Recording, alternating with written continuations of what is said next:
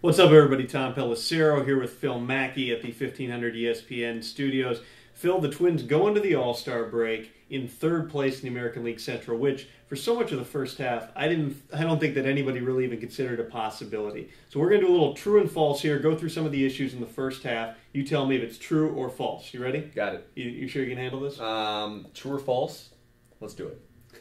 First one, true or false? The first half is a disappointment for the Minnesota Twins. True, and especially based off what they did in April. They were 10 games over 500, 2.5 weeks into the season. At the end of May, they were 11 games over 500, and so from going to that level where we saw them clicking on all cylinders in April, then sort of weathering the storm in May, and then falling off the planet in June, and some of the issues that have popped up with injuries and with the plotting base running and the defense has fallen off, it's definitely a disappointment so far. True or false, the Twins will not make the playoffs with their current starting rotation? This is going to sound so homerish. I think that's false, and here's why. The Twins right now, there's so many guys in the starting rotation, at least 3 of those guys, Baker, Slowey, Blackburn, could not be worse. And they will not get worse. They'll only get better. So I know it sounds disastrous to say that because Blackburn is maybe the worst pitcher in baseball right now, but I think if you left this team as it is, I still think they win the division, but there's no way they go deep in the playoffs. True or false, playing off of that one, Nick Blackburn will be in the starting rotation as of August 1st. Well, he's going to be in the rotation next week. That's 3 starts, basically, 4 starts. He met with Anderson and Gardenhire. I think the only way he's not, well, if he gets rocked next weekend against the White Sox, they have to look at then he will be pulled for Dunsing. Right. But that doesn't mean he won't be back in the rotation later in the month. So I'll say he will be in the rotation going into August. True or false, the single biggest disappointment on this team is Joe Mauer? True.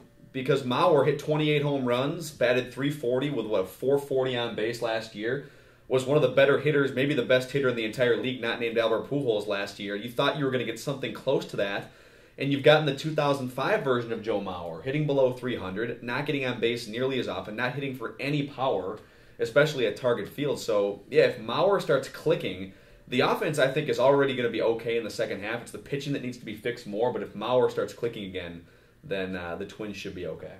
True or false, the Twins are a better team with Michael Kadire at third base and Jim Thome as the designated hitter? False. The Twins were at their best when Nick Punto was playing third base, and you had Punto, Hardy, Hudson, all healthy, all playing elite defense in the infield.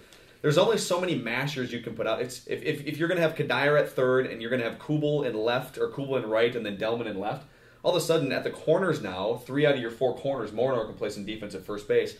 You have statues out there, essentially. So the defense needs to help the pitching staff, and they can't do that with Kadire at third base. John Rush had only 4 blown saves. And we say only, but obviously you'd like that number to be better than that. But true or false, John Rush will remain a reliable, if not dominant, closer in the second half? False to dominant. He's pitching better now than he has in his entire career. So as a 7th or 8th inning guy, he would be a reliable bridge man to a legitimate closer. I just can't envision him in a 1-run game against the White Sox or Tigers in September, and then obviously in October if you're facing the Yankees with A-Rod and Teixeira coming up.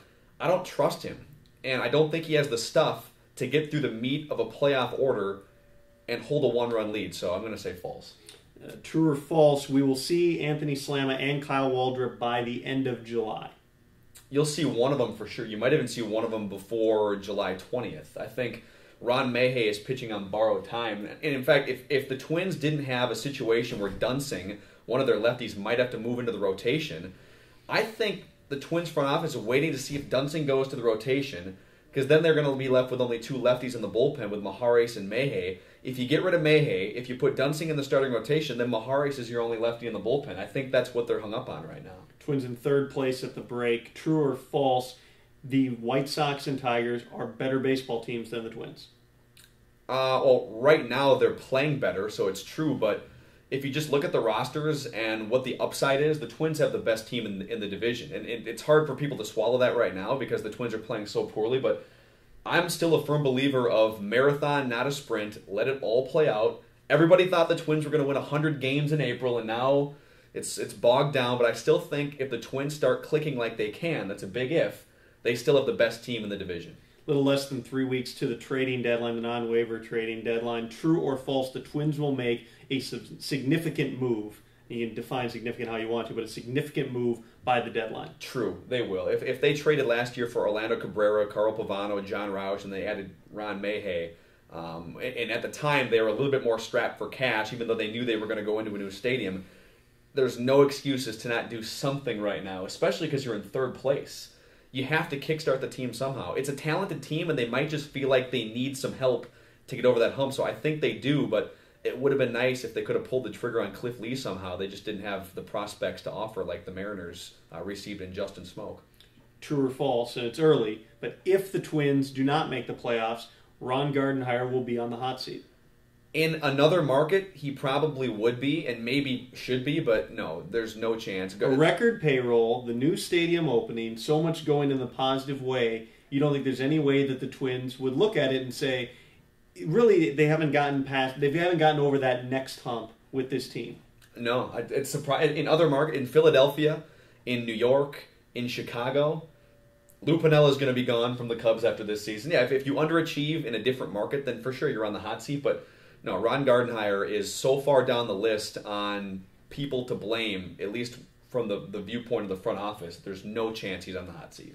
True or false, we've been doing this video too long. We should probably stop now. Let me throw out one number before we stop the video. The Twins are 19-39 when the offense scores fewer than 6 runs. When the offense scores 6, they're 27-3. Some people might think, well, then they should score 6 runs as often as possible. I would say find a way to win games with your offense scoring fewer than 6 runs, and that goes back to putting Nick Punto at third base. Run prevention, folks. And the numbers are pretty remarkable, too, when Blackburn is slower on the mound. The number of games the Twins win when they actually do get them the proper run support, but they have no chance, essentially, when they don't. Right. And it's funny, because if you went back and put the Piranha team in Target Field, it would probably play a lot better in Target Field because they could hit a lot of triples and run around and cover more ground defensively, but it's going to be tough because the Twins, the double plays aren't going to go away. The slow base running is not going to go away. They're going to have to find a way to win with a different team this year than they're used to the last 8 years. He's Phil. I'm Tom. We'll see you.